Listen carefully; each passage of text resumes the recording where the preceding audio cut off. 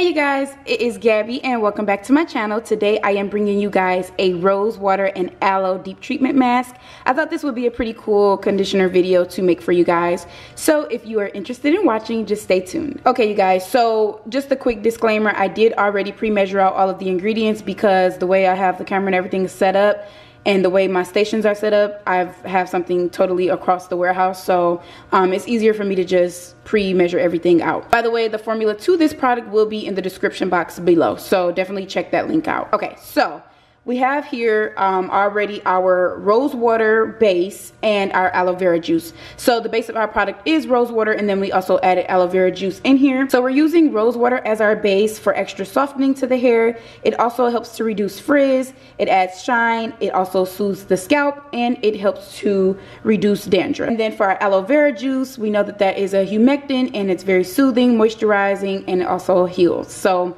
we're using these two ingredients as our base for our deep treatment mask. Next up we have glycerin and polyquaternium 7. So the glycerin is another humectant that we're using for this product, which is also a moisturizer, and then the polyquat 7, we're using this to help improve slip, detangling, and aid in moisture. Next up we have bamboo extract, which will help to smooth the hair out, add shine, and increase strength since it is very high in silica. The next ingredient that we are working with here is called hydroxyethylcellulose.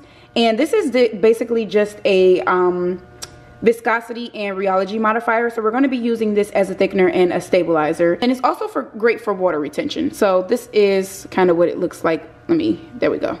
This is what it looks like up close. And it's a fine powder, but with these polymers, you want to be careful when you're adding them to the water phase. You want to add it under agitation so that there's no lumps that form in the product, because if you don't have the right equipment, it'll be hard to it will be hard to reverse those lumps. Our next ingredient that we are using is BTMS 25 little wax pellets.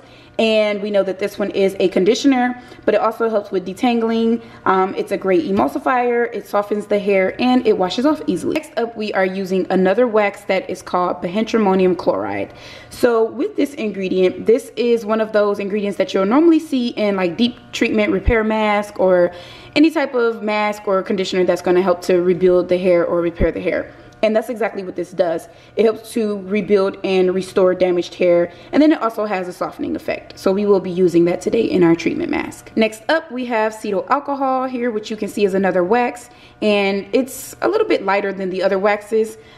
This one here is a thickener, and it also enhances the viscosity, and it's somewhat moisturizing depending on how much you're using and what products you have to go with it.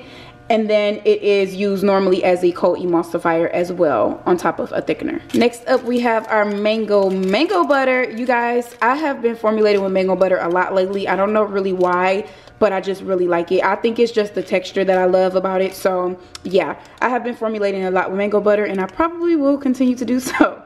But this one is an effective emollient. It's nourishing to the skin and hair, and it's also high in omega fatty acids, which will help to boost the softness and elasticity in the hair. Now you guys, next up we have basically our oil phase. Well, the waxes that we just talked about are also going to be in our oil phase, but these are mostly our oils. So what we have in here is a mixture of brassica oil copolymer, sweet almond oil, and argan oil.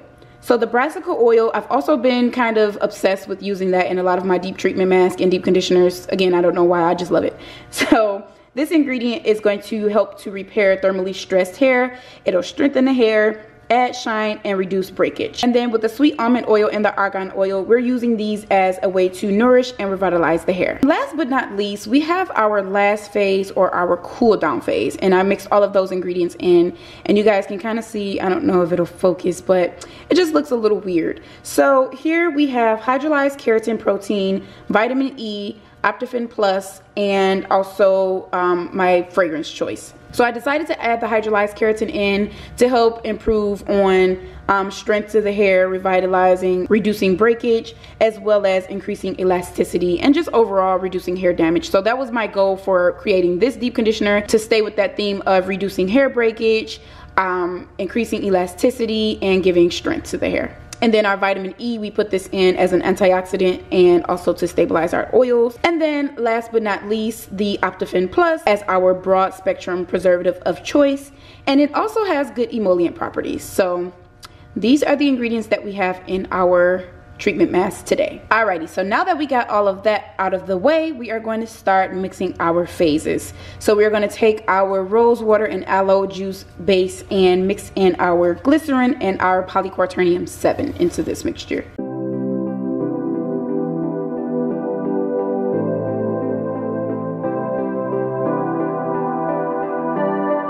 Then the stickiness is kind of a mixture of the polyquat and the glycerin together. They're both kind of those really sticky, thick type of ingredients, but it won't have that effect in the hair on the product since we used it at such a low percentage. That's one other thing. You always want to make sure that if you're going to be using like glycerin or some of those stickier humectants, you don't want to go overboard with it in your product, because you'll definitely be able to tell when you try it out on your hair.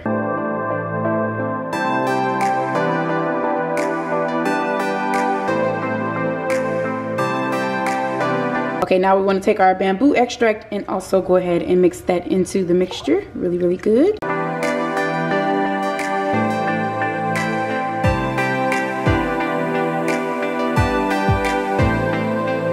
Okay, so we're going to set this to the side. The next ingredient that's going to go in here is our hydroxyethyl cellulose, but we're going to do that under high shear mixing, so we won't do that just at this moment. So now we're going to take our phase B, or our oil phase, and add in our ingredients that goes in here. So we're just going to directly pour in our bihydramonium chloride, get all of that in there really good. We're going to add in our acetyl alcohol next. And then you're going to want to get another clean spatula or something of the sort in order to add in your oils.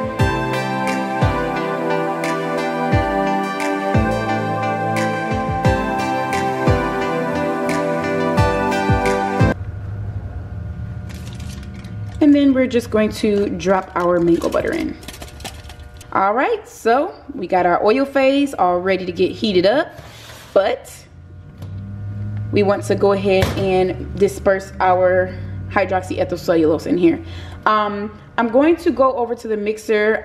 No one's here with me right now. It's like way after business hours that I decided to record this video. So sorry you guys that I can't take you over to the mixer, but I think I have a post up on my Instagram, and it says BCL tip, basically showing you how to mix in the polymers. So if you're interested, just go to my Instagram and look at that post, and that's basically what I'm doing for this. All right, you guys, so I am back. I have put it on the heat and allowed the oil phase to melt down and this phase to thicken up. You guys can see that it's thickened up quite a lot. This was the water phase. It is pretty foamy, but that is because I did go in there with a stick blender and just kind of ensured that everything was mixed in while it was on the heat.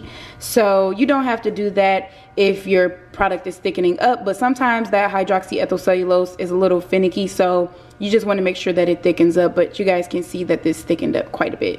So we are just going to go ahead and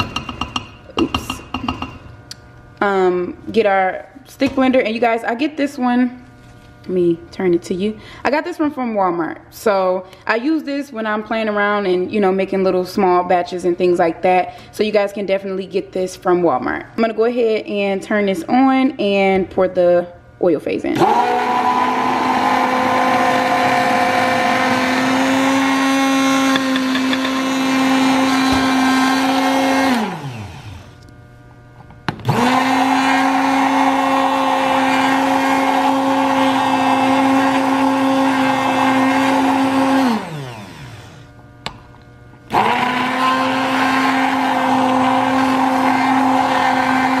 You guys see it's getting creamy, but I don't lift it up while I'm mixing because you can create extra air bubbles and we don't want to do that.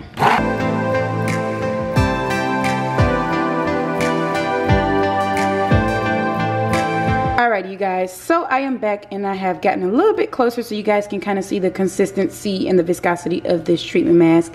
So you guys, it is pretty thick and it is really, really creamy. Now you can always adjust it the way you want to. If you want it a little less viscous, you can always adjust the formula and decrease some of the waxes and things. Also keep in mind that when you add phase C, it'll loosen it up some. So that's what we're about to do. And you want to also always make sure that you check the temperature. I already did that off camera, so I know that it's good to go ahead and add phase C in. So we'll just add that on in there. And then I'm gonna just mix it in real good. And you guys see how quickly that viscosity changed? But if you allow it to sit long enough, it will kind of thicken back up. All right, so we finished adding phase C in, and it kind of changed the viscosity just a tad bit, not too much, but it definitely loosened it up some. And you guys, it's still very warm to the touch. So it still has to continue to set up and cool down before you see the true viscosity. So you always want to kind of give your creations at least 24 to 48 hours to continue to set up so that you can see the true viscosity of your creams and your conditioners and things like that. So last but not least, I'm going to add my own little personal touch.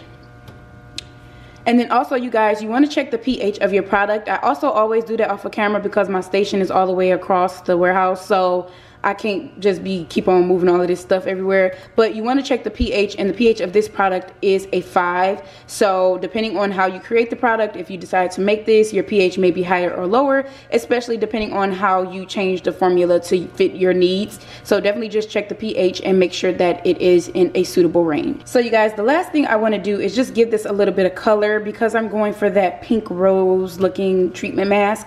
I kind of want to add a little bit of color to it. So I'm going to play around with this because I really never add color into any of my creations. So we'll see what happens today.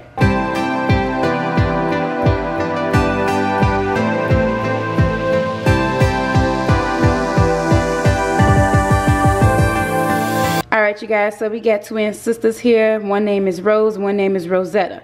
Anyway, let me know what y'all think. Which one y'all like best? Rose or Rosetta?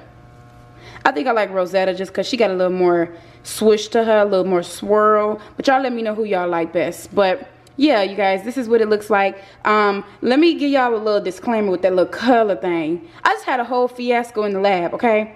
I messed up everything. So I probably won't be playing around with no color no more. But if you guys want to play around with color, then definitely go for it. The color I use for this, I really don't know what the name of it is because I spilt it all and I threw it away. But I did write it down on the formula, so it will be on the formula in the link below. That way you guys will have that. But yeah, if you want it a little bit darker pink, I don't know why on camera it looks peach because it's not peach. It's a nice light pretty pink rose color. Okay, really quickly you guys, I went ahead and put some more that I had left into like a black container so you guys can kind of see the pink color a little bit better. Let me know if this looks a little bit better for you guys, but it is like a nice light pink rose color. So yeah. But again, you guys, if you do decide to try this formula out, you can always swap out some ingredients that you don't want. Just make sure that your formulation balances back out and just have fun with creating it. But if you want it to be a little bit darker, you probably just add more.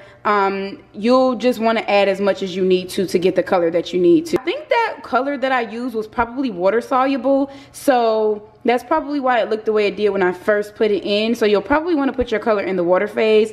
The only thing about that is that you won't really know how your product is going to come out because you won't know how much color to put in or if you put in too much or too little. So if you want to just kind of make a boo-boo like me and play around with it, then go ahead and do that. But you guys let me know what you think about it, how it came out, and let me know if y'all like Rose or Rosetta better. And yeah, thank you guys so much for watching this video, and I will see you guys in the next one.